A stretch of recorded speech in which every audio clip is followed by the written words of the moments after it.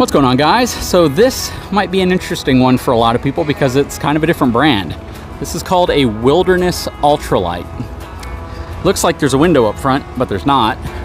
This is a relatively long travel trailer as well, but there's some interesting aspects about it that you might like. So hang tight, I'll be right back.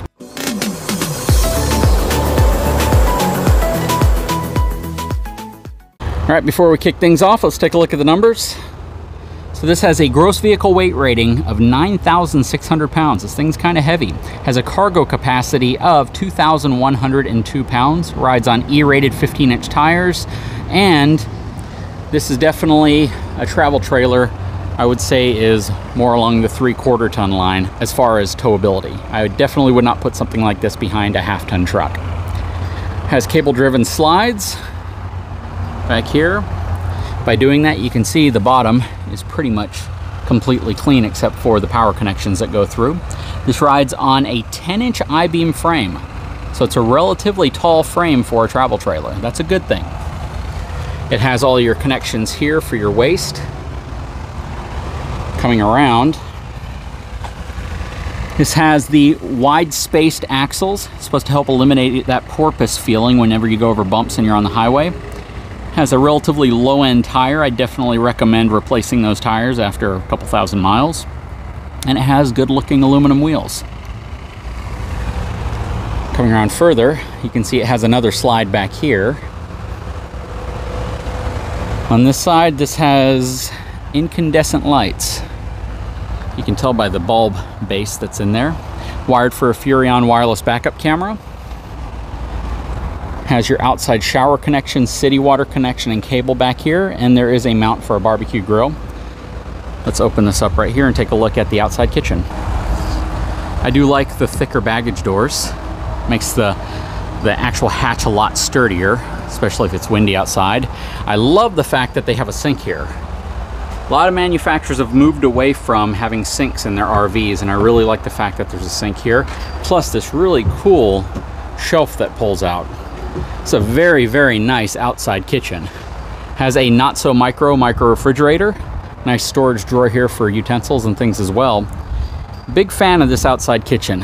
Love the fact that they have the sink back here, plus they have this little flip around grill connection. Again, very thick baggage doors. Here's your second entrance, steel steps.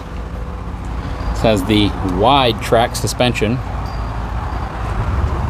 Coming around this way, let's take a look at the front storage area before we hop inside. King Kong size storage. This actually does have a pretty good size storage. On this side, it's about 3 feet wide. Looks like it's about 20 inches tall. Definitely a lot of room in here, and it's more comparable to units with drop frames as far as travel trailers, so that's really nice.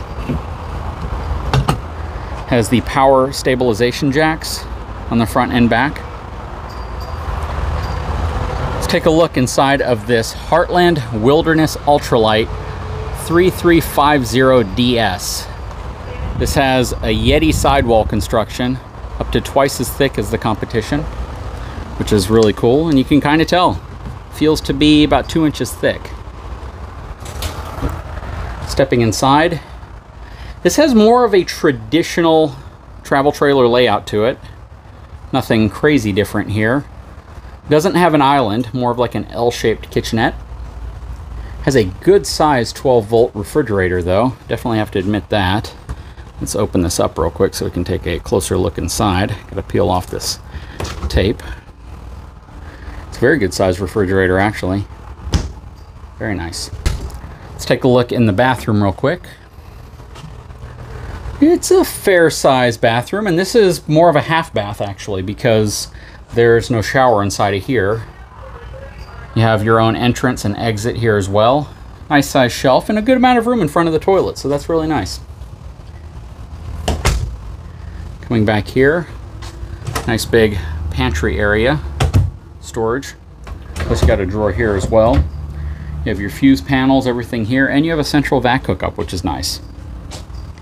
Coming into the back bunkhouse, looks like a curtain fell down during travel, but these are simply those little metal rods that kind of pop into place, so that's nothing to worry about. Nice size top bunk. I don't know how you would get into it though. I guess you would climb the shelves here, or maybe there's a ladder somewhere here. But has a good sized bunk up top.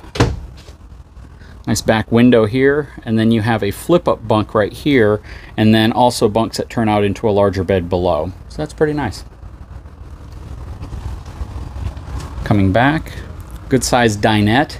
Sleeping perspective, 2, 4, 5. I really wouldn't put 2 people here. And then 6, 7, 8, 9. You could sleep up to 9 people in this thing. It's an interesting lighting fixture.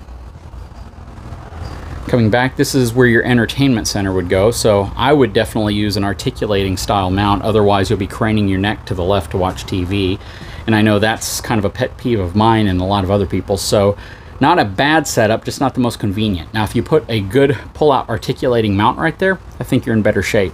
But if you have a really large TV and it's pulled out, it could kind of interfere with people walking in and out, or they just have to be careful. Coming up here, looks to be a full bath. So you have your full bathroom up here, corner shower. I move this out of the way, you'll see your sink and mirror medicine cabinet. The skylight is a little bit different tone. It looks like it kind of yellows out the light coming through it. Nice size shower stall though. Coming into the bedroom. King size bed. So this is a question I get asked all the time. Do they make travel trailers with king size beds?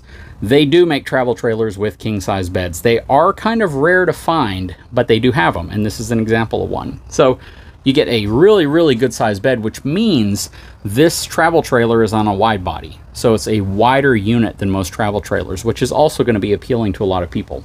Now you don't have a tremendous amount of room on each side. It looks to be about 8 inches, maybe 10 inches on each side. This side's a little bit wider, or at least more space is provided to get on the bed. And you would have to be a little careful with this overhang here. It's off the top of the bed, maybe 2.5 feet. So you don't want to bump your head into that. But the fact that you can get a king-size bed in a room, and this is a full king-size bed, this thing's very long, in a room with extra room at the end of the bed, so you can actually walk by it. That is the standout feature on this. This is definitely a longer travel trailer for sure. This is probably close to 37 feet long, but they give you a king-size bed, and they don't give you that really weird wall here that gives you room on each side to go around the bed, but at the end of the bed you have no room at all.